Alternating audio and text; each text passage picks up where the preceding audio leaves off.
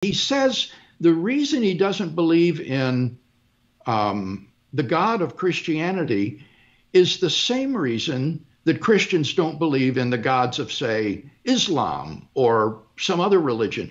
And that's simply not true. What he's assuming is that there is no evidence for any of these religious beliefs and that therefore they're just arbitrary.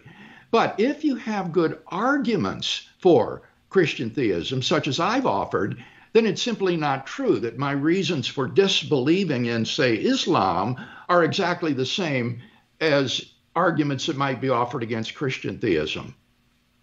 Yeah, the only other thing I wanted to add was that this is kind of like a good argument for apologetics.